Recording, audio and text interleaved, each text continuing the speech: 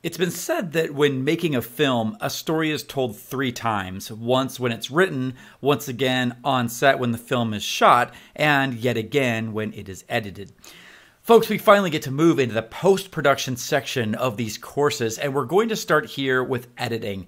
The act of telling the best story in the best way using the elements shot during production. Editors are almost like the gatekeepers of the film once it leaves production. They really help the director shape the feel of the film and often have direct input about the music and other post-production processes. And on smaller films, editors might take on multiple roles, like actually doing the color, the sound design, animated titles, or maybe even the visual effects. In this course, we'll come to understand that there's a kind of magic that's created when 2 clips are edited together. This concept was first developed by Russian filmmaker Lev Kuleshov in the beginning of the 20th century. He created an experiment that is now lost, but has been recreated by countless people, including Alfred Hitchcock himself. In his version of Kuleshov's experiment, Hitchcock showed footage of himself, then showed a clip of a family, then cut back to Hitchcock smiling.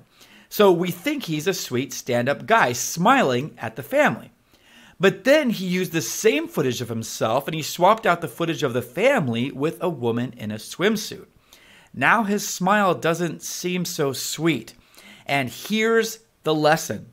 The footage of him did not change, but because of the context of the footage around it, the meaning was completely changed. He seemed like a completely different character just because the context of the edit.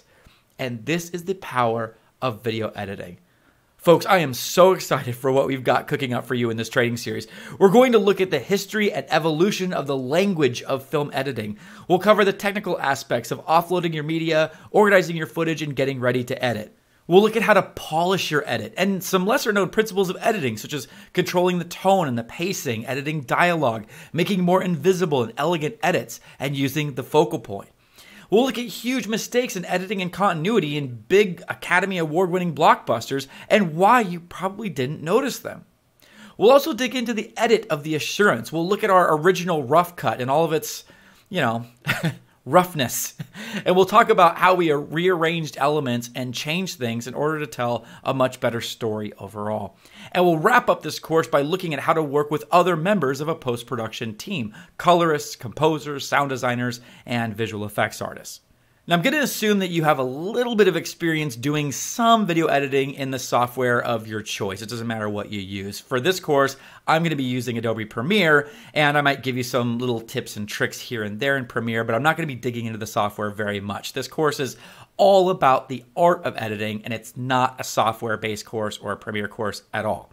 If you've never used a video editing application before at all in any way, then you might want to first check out some of the great courses here on LinkedIn Learning to get up to speed. But if you have even a basic working knowledge at all, you'll be able to keep up and be just fine in this course. You know, editing is kind of an underappreciated art. When there are mistakes, the editor can get blamed. When a film is a success, the director usually is the one that gets all the credit. So it's really hard to know what the editor actually did and what they had to work with initially. But editing is an art form nonetheless, a beautiful art form. This course is going to be such a blast. So let's jump in and get started.